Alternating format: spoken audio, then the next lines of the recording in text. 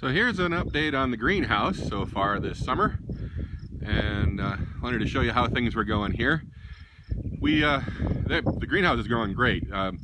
We've had to try and keep it cool because we've been having 95-degree weather, and right now the fans aren't on because those things are loud and you'd never be able to hear what I'm saying. But we've had to keep the doors open, and we live in the country, so we have rabbits and we have coyotes and critters, and we needed to keep them out.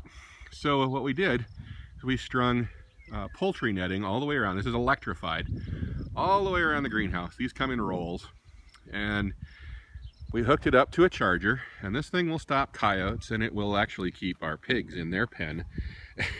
You don't want to get zapped by this thing very bad, but it keeps everything out, and that helps because we also have the meat birds in here, and so any roving coyotes would have a tough time getting to them. This year we put 3 raised beds outside the greenhouse. We have our peppers on this side, 6 different kinds of peppers ranging from normal green peppers to oh my god hot habaneros. And at the end we've got 4 blueberry plants. So we're going to see how those guys do. I planted those mostly into peat moss because they like very acidic soil. On the other side of the greenhouse we've got 3 more beds, and on this side we planted tomatillos because we like green chili and tomatillo salsa and tortilla soup and those kinds of things, and they're going to town. They seem to just love this abusive weather. And at the other end are 5 blackberry plants. So we're going to trellis those up here soon and see if we can't get a little bit of fruit growing here. We've got thoughts of putting a strawberry patch out here and planting some apple trees too.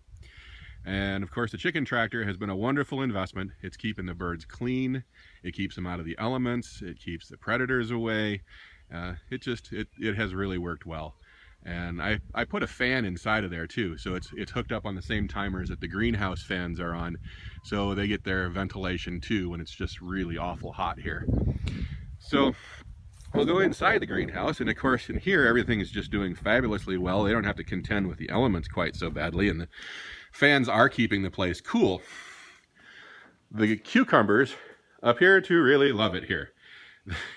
They're going to town. They are about 5 to 6 feet tall. They're blooming like crazy. They've got really dark green leaves. So we're going to have pickles and salads and, you name it. Cucumbers here are just doing amazing. And there's about a dozen plants, so we won't have any shortage of those. Same story with the tomatoes. They're really coming along too. These are cherry tomatoes.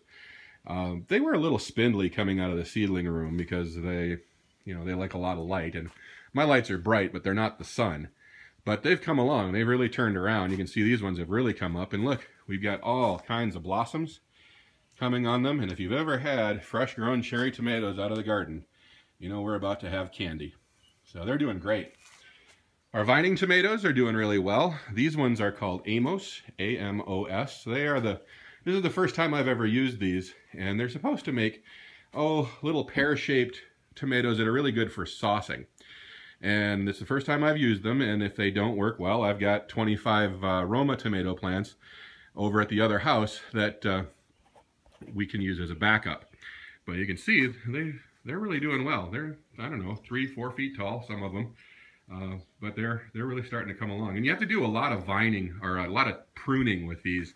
Other than that, they'll start sprawling, and you just want to keep them on one vine. So that's what we're doing here.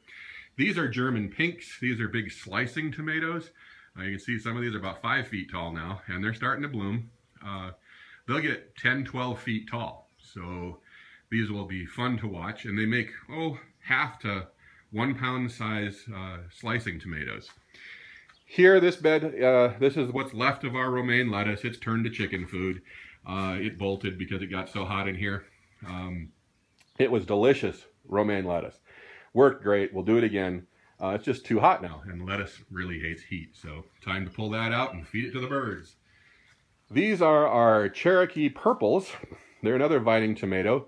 They'll make, softball-sized tomatoes, but they actually are purple. So we're excited to see how that works. They're a very common heirloom variety, but we've never used them before. And you can see down here, we have a tomato. I think you can see it. Let's see. Yeah, there it is. Okay, so we've got 3 of those coming along already, and it's only, the end of June, so we're happy there. These two empty beds will become beans this afternoon.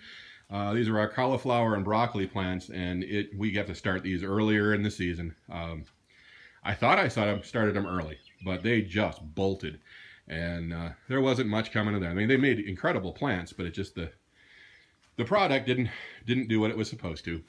And in the back wall is another batch of cherry tomatoes, and these ones are yellow.